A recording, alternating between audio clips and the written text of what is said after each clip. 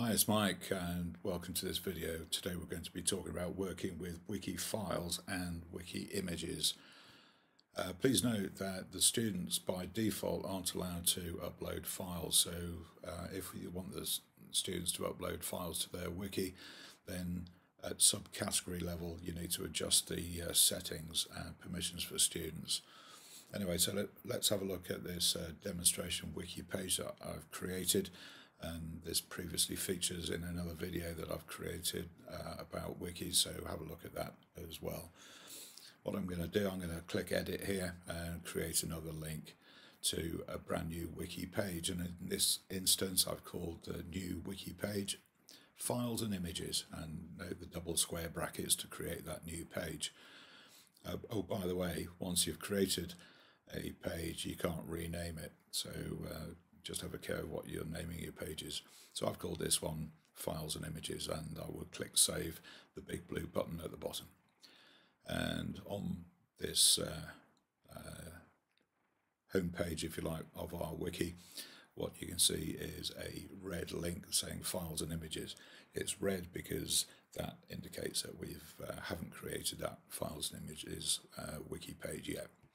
So how do I do that? So I'm going to click edit, and in the editing text editor you can see all the buttons just like maybe on Microsoft Word, and I've created, first thing I do is create a home page link to take me back to the wiki home page, and then I've added some text saying here we'll look at adding images and files within the wiki. So how do we do that?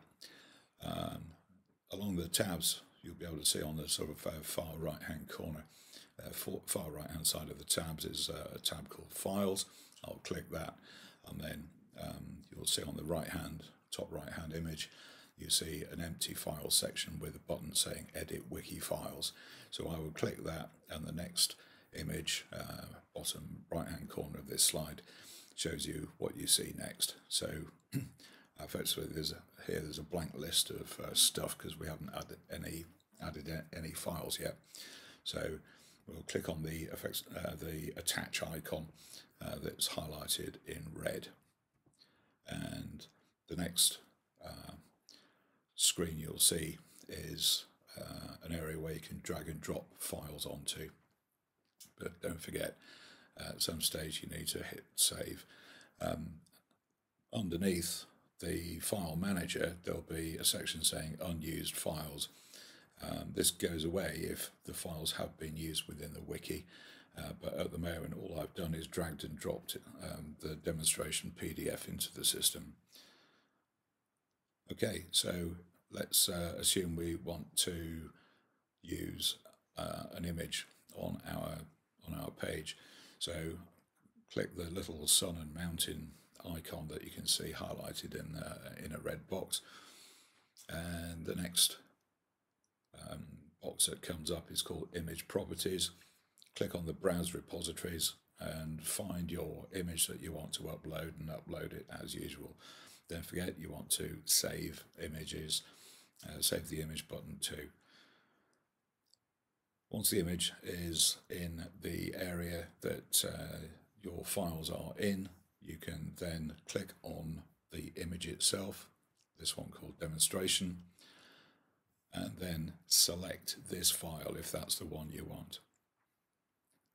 That opens up yet another box, and you can see the URL at the top. You can give it a small description if you want. I'll just call it watercolor painting. I hope you like it. I did it some years ago.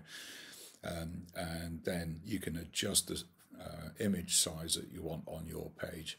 I don't like huge images. I always go for about 500 pixels on the longest side, and then click Save Image at the bottom. And you can see here in our editing feature of our new wiki page called Files and Images, the image size looks good. Just scroll down to the bottom and hit Save, and on the right hand side you'll see what the wiki page looks like. So that's nice. If you're having a struggle with the size of the text editor, what you can do is click on the sort of like the enter button, if you like, highlighted in red here on the top left. And at the end of all the buttons, you see one with like a cross or arrows pointing always in a cross, and that opens up the text editor in the full screen mode. Okay, so I demonstrated that we added a PDF earlier on, and if you look underneath the watercolor painting, I've added a sentence and I've highlighted link to PDF. With that highlighted, then I go to the buttons at the top and click on the link icon. Another pop-up will appear, and you click Browse Repositories. That will take you to the File section. So you click on the PDF that you want to be linked, and then click Select File, and then scroll down, click Save. And here on our wiki page that we've created, it's the one called Files and Images.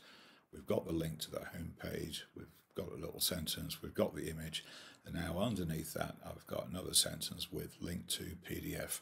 And note, if a wiki user clicks on that PDF will download to their browser for them. So really that's it. My name is Mike. Thanks for listening. I hope you enjoyed it. Please subscribe to this channel if you wish.